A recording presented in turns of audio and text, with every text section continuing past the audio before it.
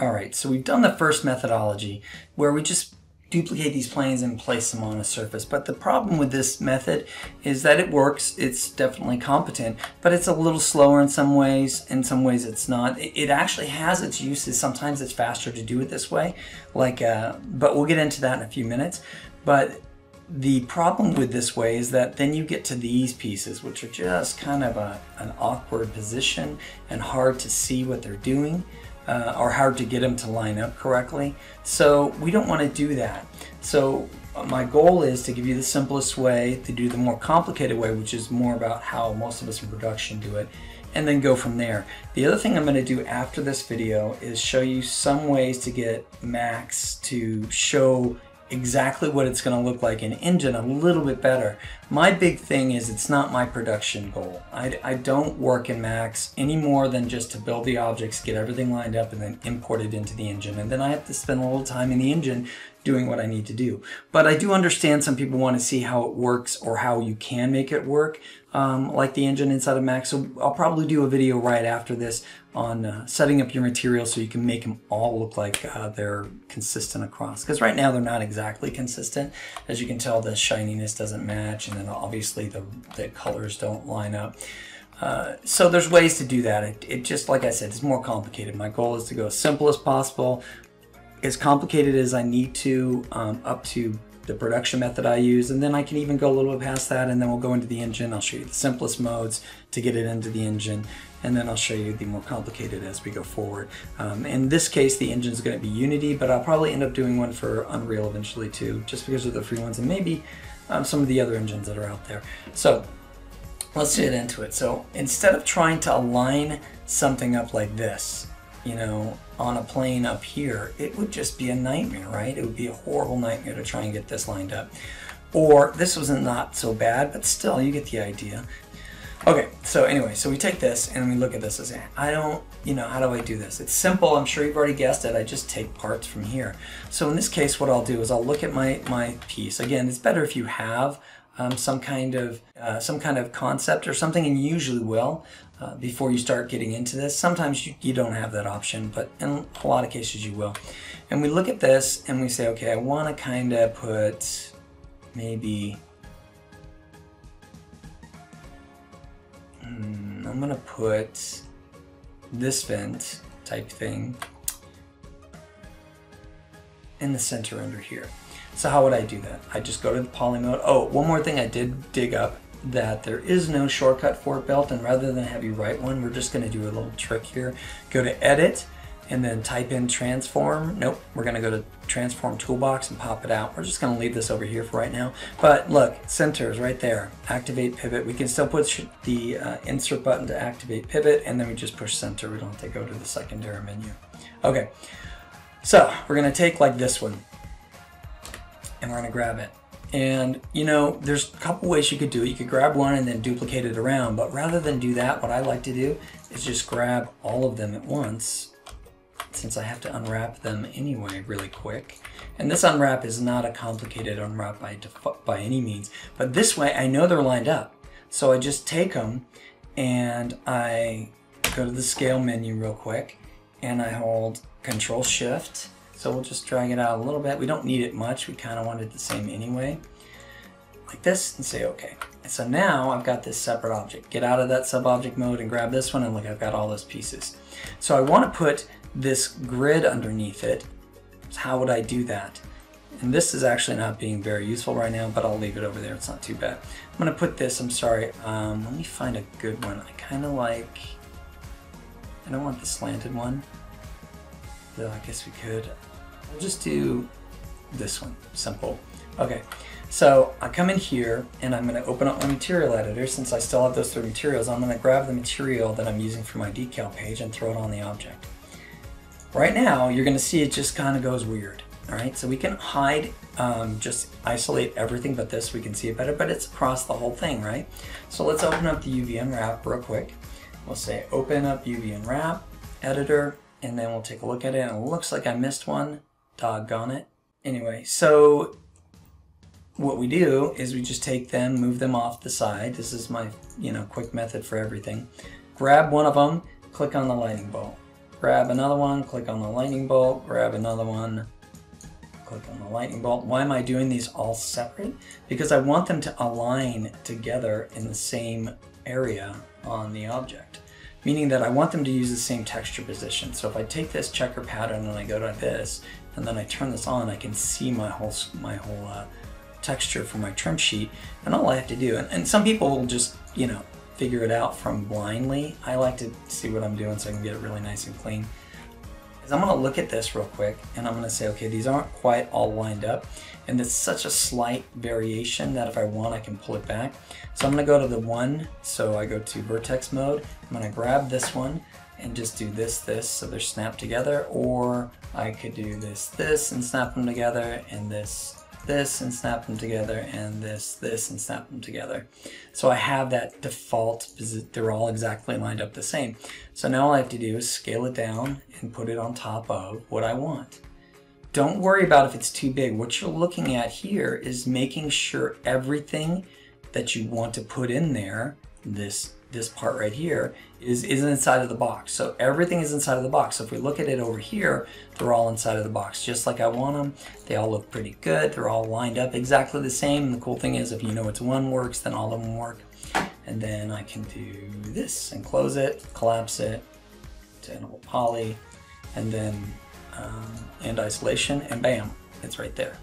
Now, these are a little bit off, so we just need to pull them off. So of course, it's never easy, right? It's our job. So we pull them off a little bit, just enough. They should be exactly the same. We didn't change anything but their UVs. And this is what we do for a living. I mean, we do a little bit of tweaking. Sometimes there's fast, super fast ways to get this done. And sometimes it still comes back to us doing a little bit of tweaking and just pulling them in one direction or so, if case, you know, I don't need to move it too much, just enough to get it off that plane. And it might have rendered, remember, I forgot that one, excuse me. And we'll pull this out a little bit. Look at this one, it's still a little bit off. It doesn't have to be perfect in here. Okay, so in this case, what I'll do is I'll just grab this one and we'll do it the old-fashioned way. I'll just drag it over here. Oops, Control Shift, drag it over here, and change it to elements because we just want to keep it exactly locked up like it is. And then rotate. Oops. Why are you being weirdo? Rotate in the right direction. We just pretty much need to have it. It should be, you know, rotated correctly across every plane but the Z plane in this case. So there we go, now we have it. And if we turn this off, we can see that there's these little grids right there. So what about more complicated shapes, you know, across several objects? And that's where this comes in handy. So I'm gonna come back to the front here. I'm gonna say I want something that straps through this whole piece right here. So I'm gonna get out of this sub-object mode. I'm gonna grab this object again to make sure I know what I have selected. And I'm gonna go, okay, this one's a little bit of a dance, right? But this one's pretty close, meaning that this one's got the diagonal on here. I can definitely remodel them, but the idea is I just try and find the simplest solutions. So I get this like this, and I Control Shift and drag it over here. Basically, oops, I did that wrong. Control Shift, drag it over here, make sure it's a separate object in this case. And then get out of that mode, grab that object, and this one I'll just probably move around, or maybe I'll symmetry. It'll be a separate object like this. Okay, so I've got that set up. Now I just need to come back into my material editor, throw this texture on it, and close that up, and go to UV Unwrap. You want to make sure you put your texture on first, otherwise you'll have to go find it in here, but it'll automatically be here if you have it on before you put the UV Unwrap, and you can show it. And now we can see that somehow I have grabbed, oh, you know what? It's because of the way it was unwrapped. Okay, so these I want as one object right now. So what's the easiest way to do that? I probably would just see what I can get by doing all of them at once and doing this. And then doing a relax on them. I like to use this relax tool because I know what to expect, but I can just do this and see what it looks like. It looks like there's not much stretching. This is interesting. This is getting nothing here. It's probably just clipping. Okay, so we'll just collapse this real quick. don't be afraid to collapse your stuff and come back out and do what you need to do. And we'll just, I'm going to use in the edit poly mode because I don't want to move the pivot point. I like the pivot point where it is because it's based off the object's pivot point. So if I just grab this out a little bit and pull it up so I can see it. Now, go back out of here, go into UV Unwrap, open it back up, show me the texture, and put it on the screen there. And now I just figure out what I want to do.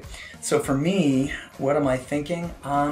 You know, I'm not sure, and that's part of the problem with just hacking this together, is that if I have anything I really like on here, but let's just see what we can get.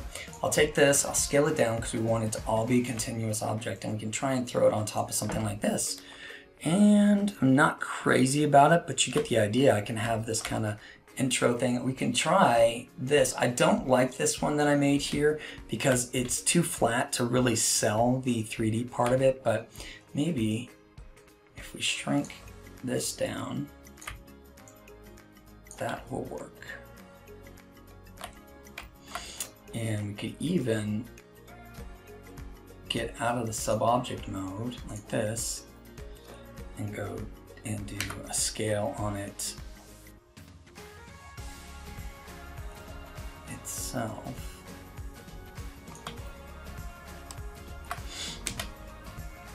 Yeah, again, I think I'm going to do that, but I want to do it in the sub-object mode so I can keep my pivot point correct. So I'll go back to editable poly. Yeah, I jump back and forth a lot, especially when I'm just kind of faking it. I'll do this right here, like that. Now, I'm not super crazy about this, so there's ways we could cut it up and make that work, but meaning that I cut it up and this piece is separate or something, it'd be more of a dance. But again, this is because we're slapping this together. Okay, so maybe that's too much. I want it kind of thinner. Okay, so what we'll do is we'll come back in here, we'll go back to UV Unwrap, we'll say open an editor, we'll take it in here, and I'd love to tell you that it's not back and forth like this, but you know, I'm trying to be real with you. It's not, I don't have this pre-planned, I'm doing this like a production. So in this case, if I go back and do the relax, and you can use the relaxes over, I think this is, not that one. Relax, oh, that's peel, let's explode. Around here somewhere there's a relax. Oh, I think it's these. Yeah, until flat and custom. This is basically relax custom. So do this, and now we see that once we move it, it should change what we see. See how it looks like that? So, you know, there's a couple ways we can handle it. We could try and play with it and get it just so it's only half. Maybe half works for what we want. Or we could cut it in half and then symmetry it or something. So we get half, and then the other half is still over here, so we'd go this direction. But you know, you get the idea. You're gonna play with it. It's not gonna be perfect by any means when we're just, you know, freeing it up here. In fact, I'm just gonna use one of these. Let's see if these work any better.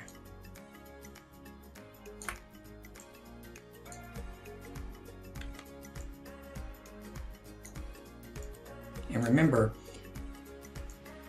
if it's clipping something else, right now that's fine because you're going to cut it out, but cut it out inside of Max's, you know, we'll just pull it up.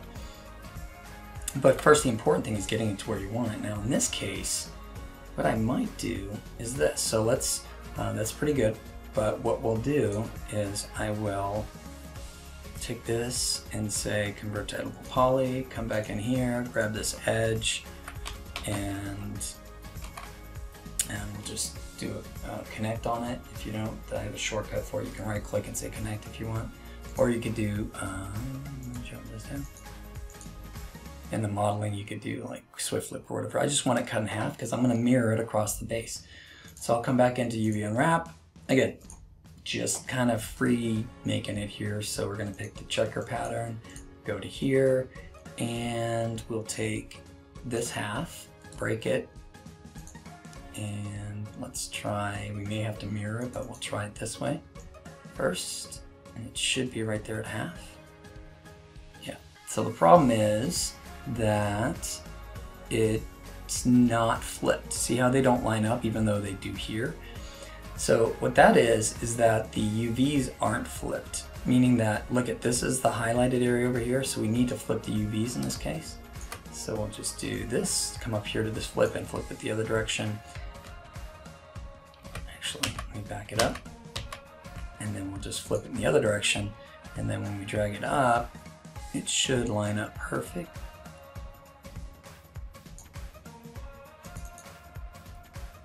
There we go, my brain was not working. Okay, so I have it. I probably need to drag this out a little bit more, hold shift so it's in one direction just to get a little bit better. Probably the better way to do that is to drag this up so we aren't stretching that polygon, and to drag maybe just this polygon and scale it back down so it's better to there. And there we go, now we got that clip.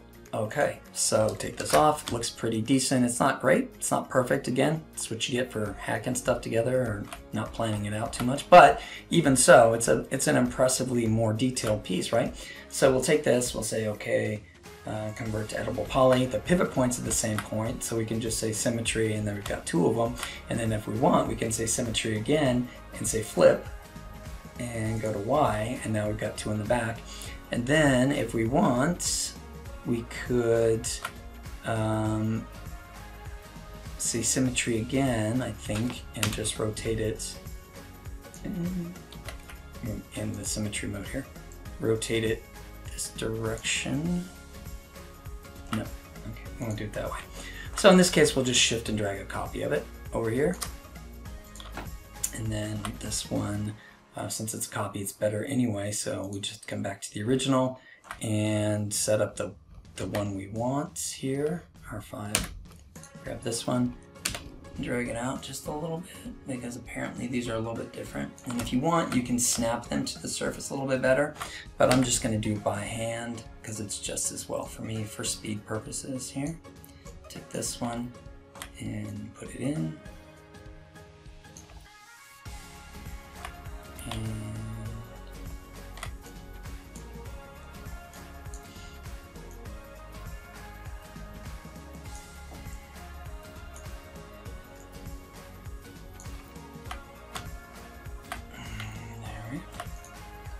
that off.